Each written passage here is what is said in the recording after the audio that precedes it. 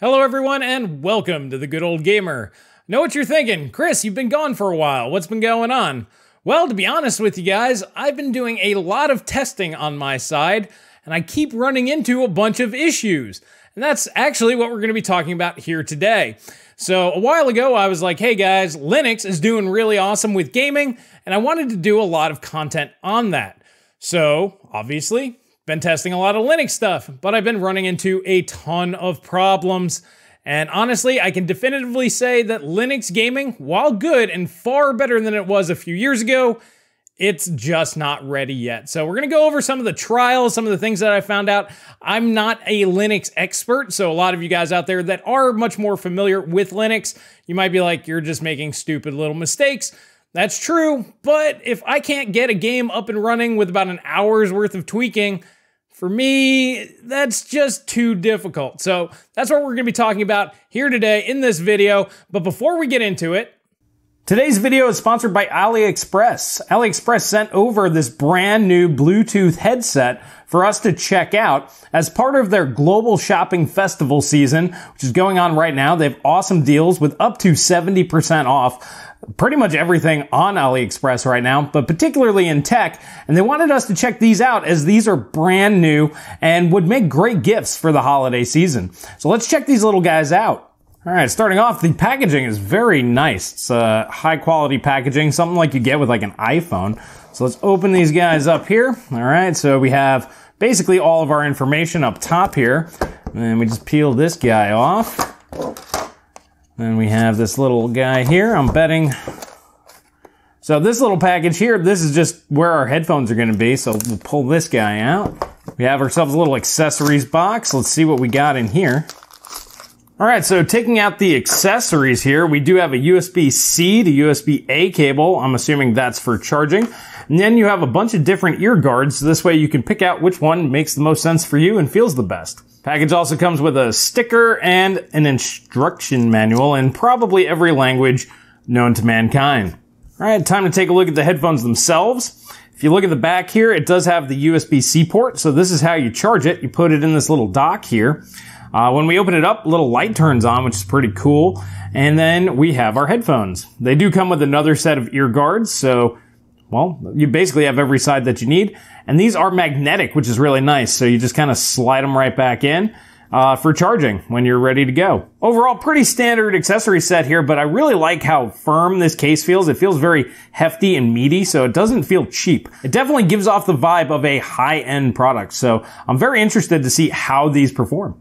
So after extensively testing the One More Colorbuds 2 with games, movies, videos, pretty much everything that most people are going to consume with headphones like these, I can honestly say the audio quality is crystal clear, excellent, punchy. I'm not an audio guy per se, but they sound great to me. I would argue they're almost as good as my over-the-ear headphones that I use regularly. So as a to-go option, I would say that these are great. The big thing for me that surprised me was there's no interference, no drop connection. That's a big deal to me, and I really appreciated that. And right now, AliExpress is offering an even better discount by offering you guys $10 off any purchases over 100 by using the promo code TechSale. So you can get yourself an extra discount off of these great headphones. Whether or not you're going to use them for yourself or give them as a gift, these are a great product, and I suggest you check them out by clicking the links in the description below. Now, back to our video. All right, so about 2 weeks ago, I wanted to do a video on Soldier of Fortune. I don't know if you guys are familiar with that. It's an older game from the 90s. Great, just run and gun shooting game. It's a hell of a lot of fun. So I went ahead and loaded it up on GOG using Lutris. And I'm like, okay, let's play this game. It runs OpenGL. I'm like, it shouldn't really be a problem. And it didn't work. Ironically enough, with that game, it also did not work on Windows. So I had to find a fix for Windows first.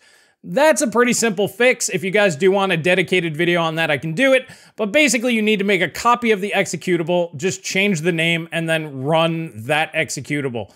It's a silly little issue, but it does work on Windows. So I'm like, okay, I now have the game running on Windows. Let me go ahead and try that on Linux. That still didn't work.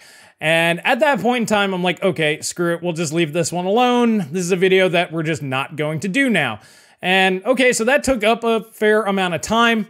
Then I was like, okay, let's try doing like an entire series. Let's see if this runs on Linux. So I'm like, okay, let's do the Batman Arkham series. This is a great series. I love these games, and I know a lot of you guys want to play these, especially if you're going to be getting something like a Steam Deck, or if you're trying to move away from Windows, you probably want this series to run if you like these games. So anyways, load them all up, install them. Once again, I'm using Lutris and GOG because honestly, if you can get a game DRM free, I'm always going to recommend that. So if it's on GOG, I'm always going to use it on GOG. Anyways, went ahead and installed all the games. Arkham Asylum worked. Okay, that's cool. Was it Arkham Knight worked, which is the newest one. I figured that one might have some problems. That worked just fine as well. Next up, I tried Arkham Origin. That one also worked. I'm like, okay, cool. We're doing pretty good here. There are some issues, and I'm going to talk about that. Even though that the games would run, there's also sub-issues on top of this. But Arkham City, the last one that I tried, because I'm like, well, Asylum's working, and the newest one's working, and then I just kind of work my way backwards. Arkham City would not run. It kept coming up with this NVIDIA configuration error thing. If I have footage, I will show it here so you guys can see it. Regardless, on Windows, this typically means like Aegea's physics or the physics software just isn't installed properly. So all you have to do is just go back through and just install the version that ships with the game of physics, and usually games will run. So I'm like, okay, we can do that in Wine. We can pick what packages and stuff we want to install. So I tried Wine Tricks and installed the latest version of physics to see if that would work. It didn't. Then I went actually into the specific Wine version designed for Arkham City, and then I installed the version that shipped with the game that's in the Redist, or maybe I used Arkham Asylum's. One of the two, basically an older version of physics that should work with the game. That didn't work either. And at that point, I'm like, this is the fix. So I went online. That's the only solution that anybody had for this particular problem. I couldn't find any other solutions, so I had to let it go.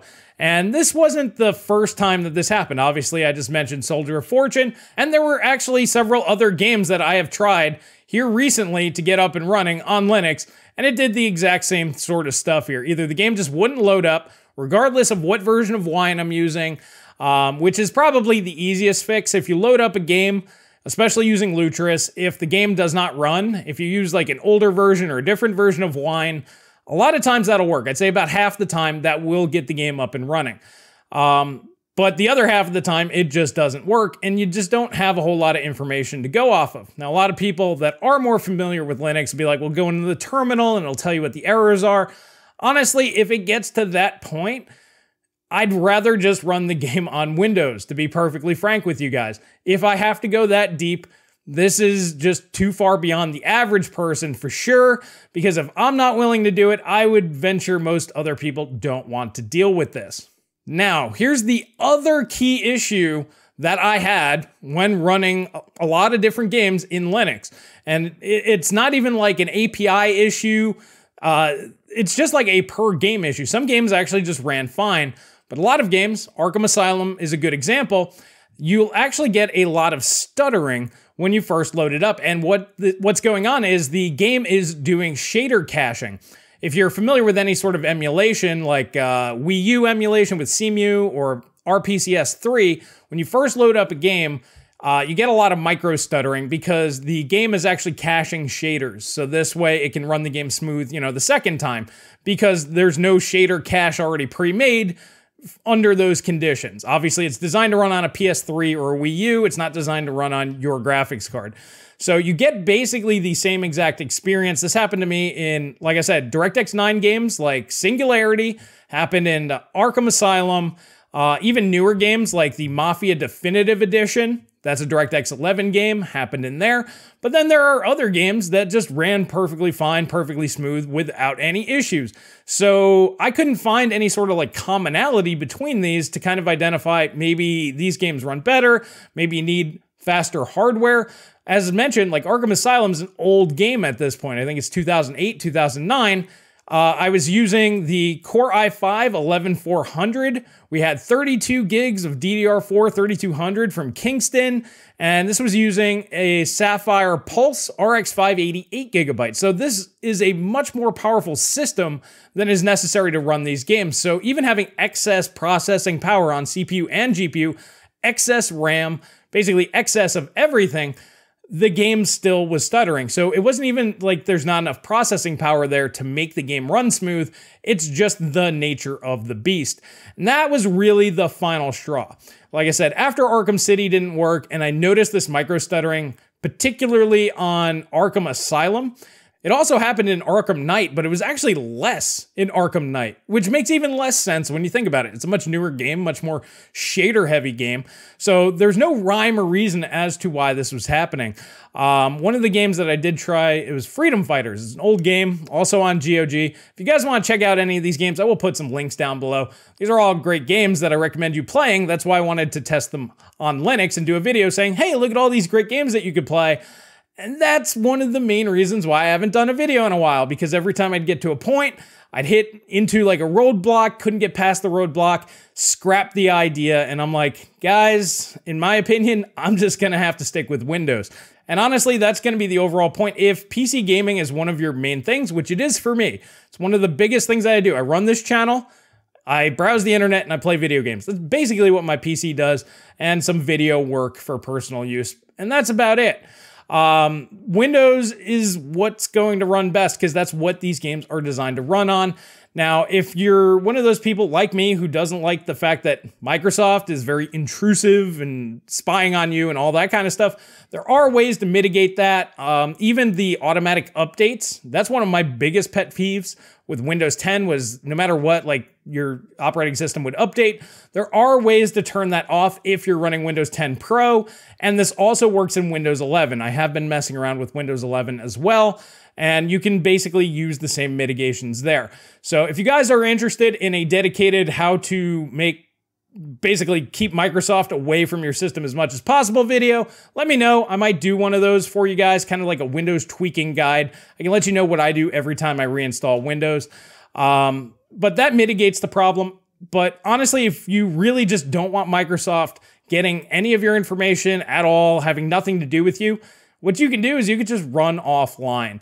To me, that's a better option than trying to go to Linux, because the games will run. So if you have a large GOG library so you can install the games without the internet, just go ahead and just unplug your computer if you're very privacy sensitive.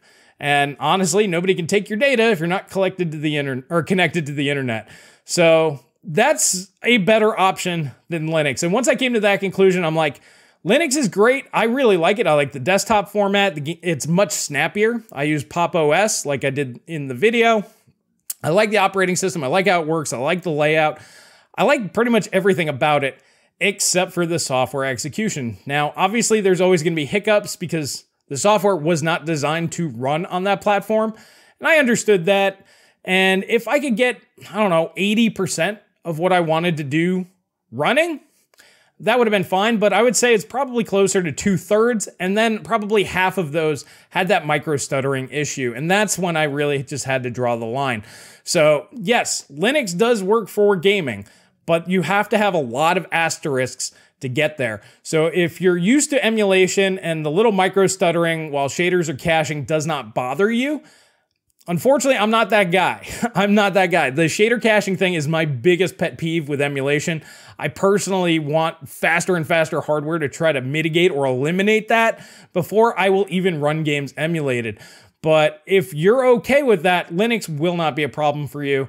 So it's gonna just really depend on your own personal use case. Now, for other things, like anything that has a native Linux app, like if you just want to do like basic Discord, browsing the internet, Office workflow, maybe your productivity software does have a Linux version, yeah, it's great for that. I'd say it's much, much better experience than Windows is. It's much smaller, cleaner, and like I said, everything just feels snappier.